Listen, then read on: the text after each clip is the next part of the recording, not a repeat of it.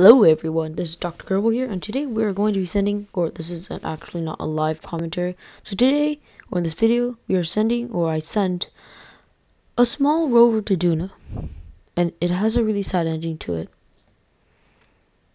But this is the construction, and I put a small reaction wheel in case the rover flipped, but we won't be needing that as the. Oh, and I also made a mistake with the wheels. I took them off by accident, and I pull it up and add more solar panels, put some lights.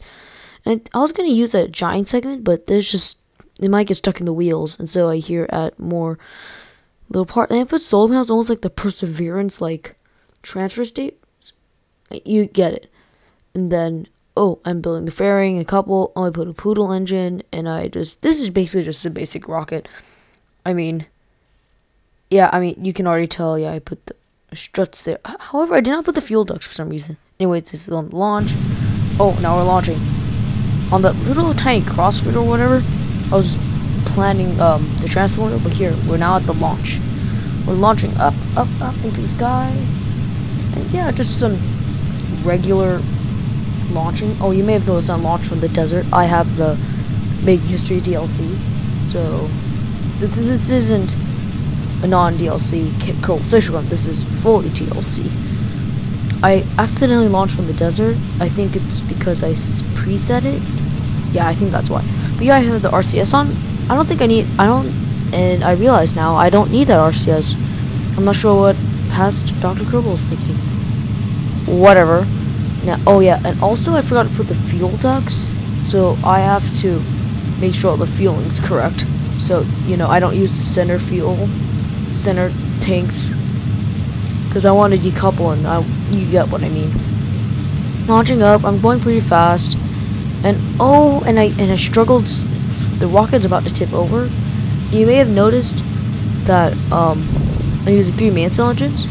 I should have talked about that earlier during the construction, but I didn't. And we're reaching space. Not quite, but we're 50 kilometers above sea level. I don't know about this terrain height. I stopped the engine so I could transfer all the fuel to the center tanks. See me? It takes a little while because I got confused, like which tab was which, and wait. But no, and then I thought I'd do it on its own, and that, you get what I mean. So, and now we're in space, 70 kilometers above the 75. Oh, you get it.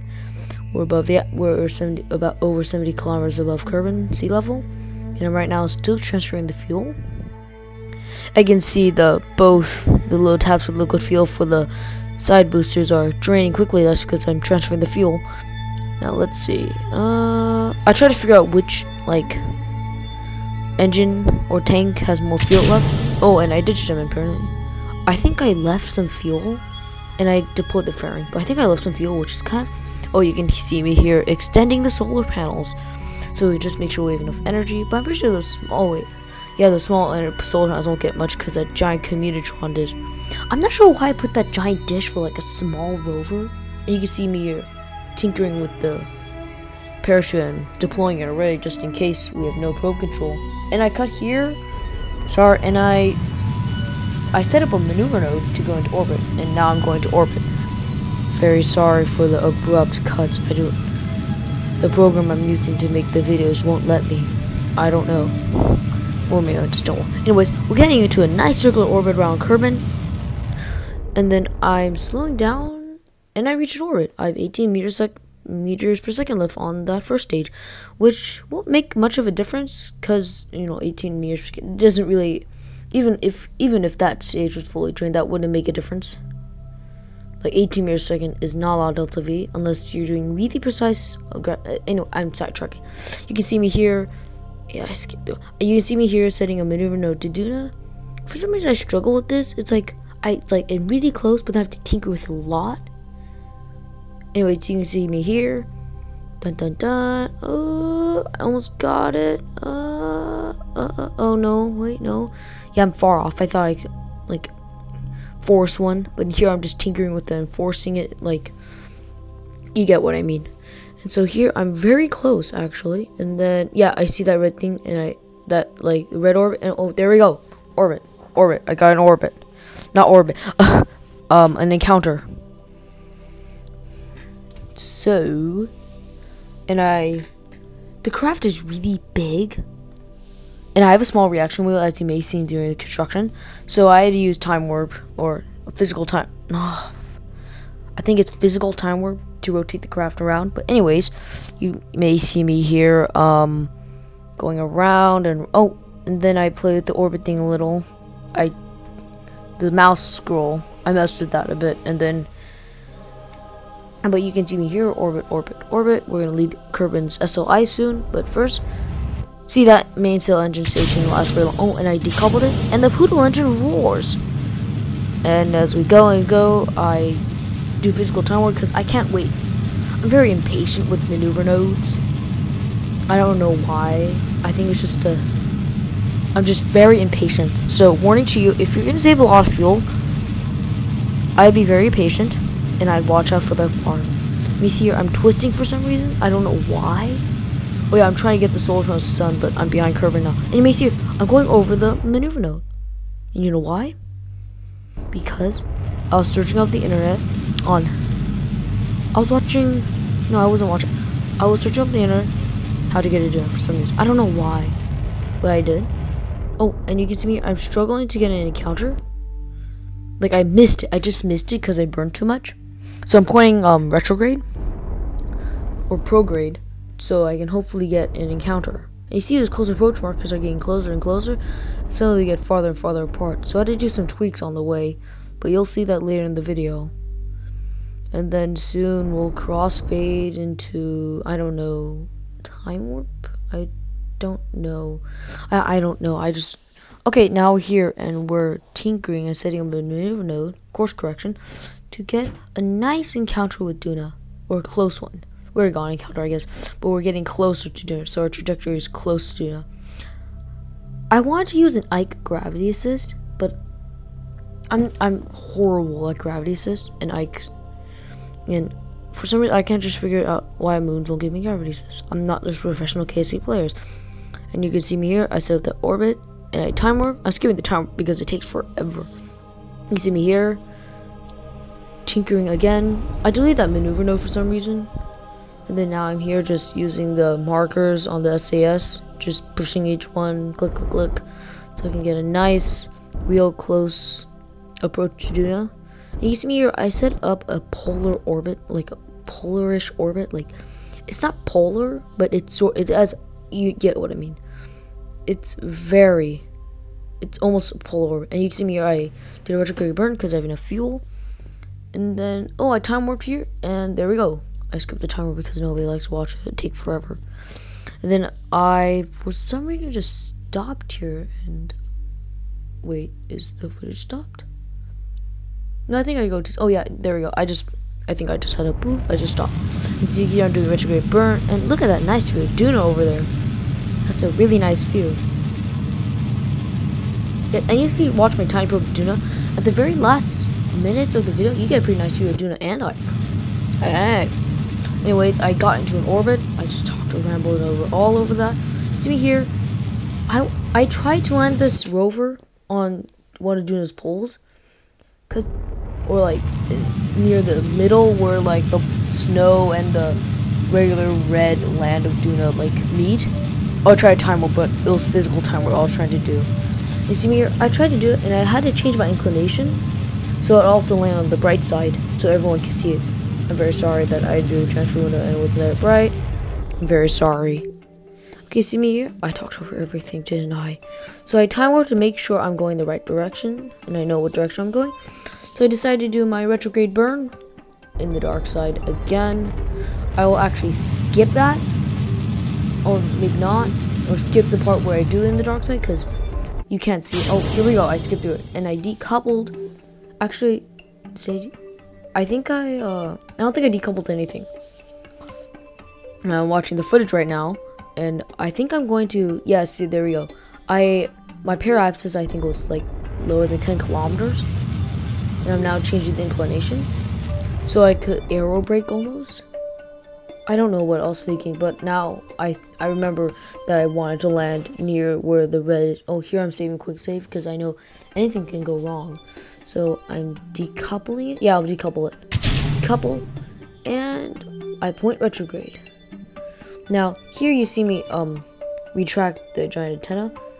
That's good, and not, I didn't really care about the solar panels. The solar panels are just there in case people didn't get enough electricity from the little small solar panels. But here I'm extending it and then retracting it. As I noticed, we're already entering the atmosphere of Duna. So, and then I time warp. And then the solar panels haven't broken. I think Duna's atmosphere is really thin. Because I know the last time I did a Duna Rover mission, yeah, everything blew up. I think that was just me not doing it properly. Whatever though. I'm not entering the atmosphere of Duna, and look at that nice, oh, not that nice shot I was doing, but if you go back, to your viewer, you'll see that nice shot.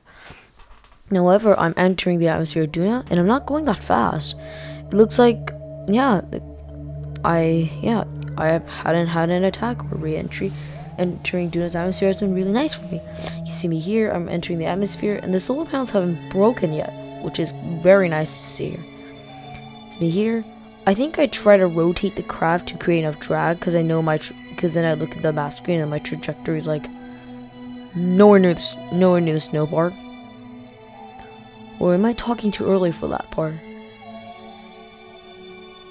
Oh, they extended communication disc because I realized, oh, the solar panels aren't blowing away and being destroyed by the. Oh yeah, here I'm spinning now. I'm spinning because I have this feeling that I'm gonna go over the snow part. So I'm just spinning, spin, and then look, I hear it. I'm like, oh, I'm so scared of it. I mean, even though I'm still in the snow part, I want to be more in the snow part for some reason. But I'm spinning, and then when you watch this, it'll soon skip because you don't need to watch this. This is gonna be just spinning. It's not and I have nothing to talk about the spinning. So yeah. So there we go. Oh, I'm spinning. Oh, and here I deployed the parachute.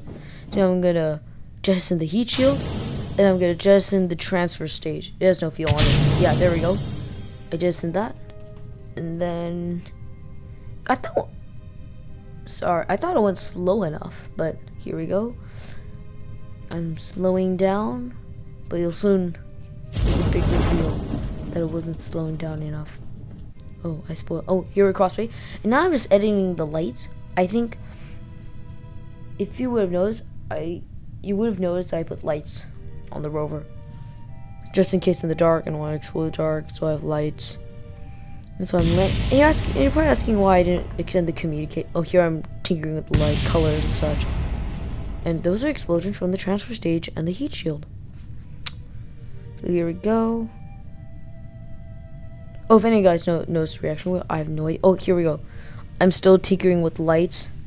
And you're asking probably why didn't I extend the communications disc? Is that because sometimes when you land on the communications disc or anything that can like unfolds and folds, not robotic parts, but like communication discs or solar panels or radiators, they can break hitting the surface or going too fast. That's why I retracted the antenna. Here I'm still tinkering with the colors, but I'm just waiting because I'm going really slow. I also put another communications but that's not useful. I'm not sure why I put that at all. I know I have a probe around Duna, but that didn't help because this thing can access relays and that thing can't. It cannot hold. Oh, here I'm extending. Oh, there we go. I landed, and something exploded. I think and something exploded in the front wheel. So this rover kind of got useless because I can't drive. I probably should have showed everyone the footage. That I'll show it at the end of the video, or I'll show it in another video. Link in the description. Okay, link in the description. Here, taking with the wheel authority so I don't crash. And yeah, that wheel's missing, so I can't drive anywhere. You see it, right? Like, I can't drive anywhere with that. So, this is the sad ending of this Kerbal Space Program video.